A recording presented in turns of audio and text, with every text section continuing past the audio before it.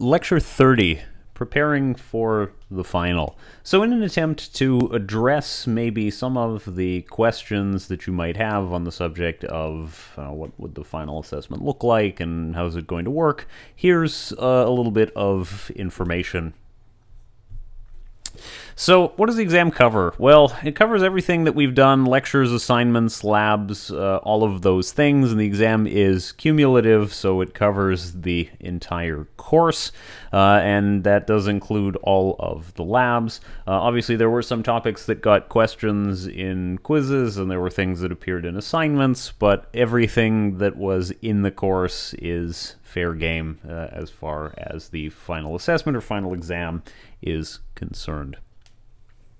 If you wanted some advice about how to prepare, I mean, just in advance, I mean, you do want to review your notes, slides, videos, make sure that you have a good understanding of all these kinds of things. You should also review your assignments to make sure, of course, that you got them working. If you just didn't get something working in time, this would be a good time to go back and revisit that and fix it up. Same is true for the labs. You should, if you didn't manage to get something working, take a little time to go back and see if you can work out whatever was wrong, and see if you can get that to be solved. In particular, also, if you did your labs with a lab partner, then you should be careful not to just sort of rely trustingly on, I'm sure whatever was in the other part is fine, that you should look carefully and see that you understand the parts that your lab partner contributed, because that might have hit on something that would potentially appear in an exam. So you should be comfortable with all aspects of the lab and not just the part that you personally wrote. There are some old exams that are in Learn.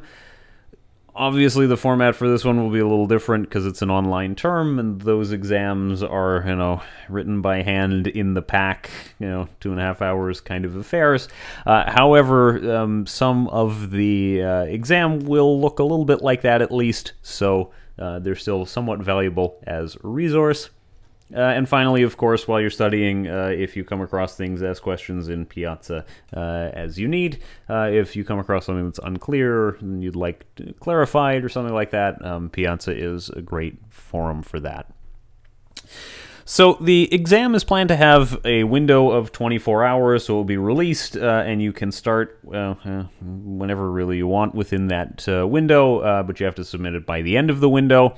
I'm going to post the exact date in Piazza after I get some discussion with the other 2B instructors, so that for the most part we minimize the amount of conflicts.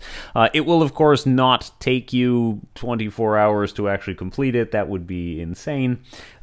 But on the other hand, we don't want to have it so that you have multiple assessments all on the same day if we can avoid it. And the exact date and everything information will also include an estimate for how long I think it should take to complete. Obviously, some people will be faster and some people will be slower, but the figure I will quote is, I expect the average student can complete it in this amount of time. And there will be two parts. There's a written part and a coding part, and they'll be submitted in two separate Learn Dropboxes. The written part will ask you to submit a PDF, and the coding part will ask you to submit a zip file of the code that you have you've done. In terms of distribution of marks, I expect that about 30 to 40% will be written questions. The rest will be programming questions. This is, after all, primarily a programming course. And you may rest assured that many years of students before you have wished that, why can't we do this exam using a code editor, using a compiler. The problem with that, of course, has always been, well, you have to have a final exam, and it's handwritten in the pack.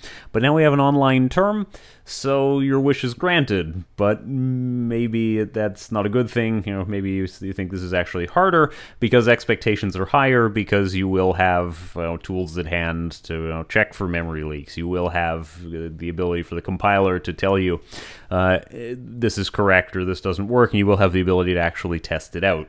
But there will be a segment of written questions, and the written questions resemble previous offerings' final exam questions to some extent, and your programming questions will resemble labs as well as assignments, just so you are familiar with those. And during the actual exam, there's no questions allowed. It is, state an assumption. If you need an assumption, you just write it down in your PDF or write a comment or something in your code as necessary, and that means no questions neither by email nor by Piazza. If you attempt to post a question on Piazza, even a private question, I will answer it with something along the lines of, "This falls under our no questions policy, and I therefore cannot answer it." So, you're just going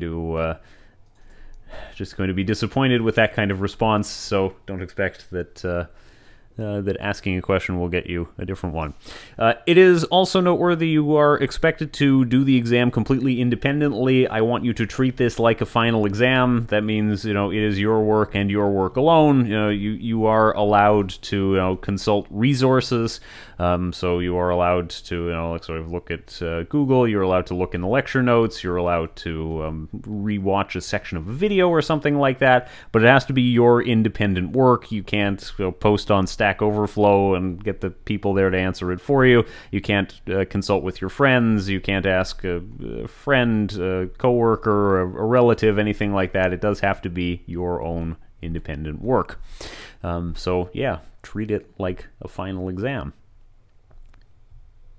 And there's just one more thought I would like to close with as we get to the end of the course. The Force is with you, young Skywalker.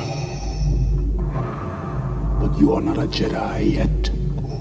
You are, at this point, halfway through your degree. It's not over yet.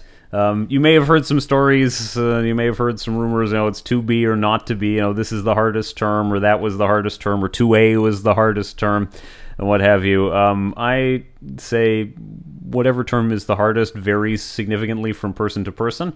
I think for some people it's 1A, for some people it's 2B, for some people it's 3A. It's not over yet. And while you might be doing well, and you might be succeeding in the program at this point, it's not over yet, and there's still quite a lot of hard work between here and the finish, so it's only halfway. You've done well to get this far, but you are not a Jedi yet. Anyway, that will be all. I wish you all the best, and good luck on the final assessment.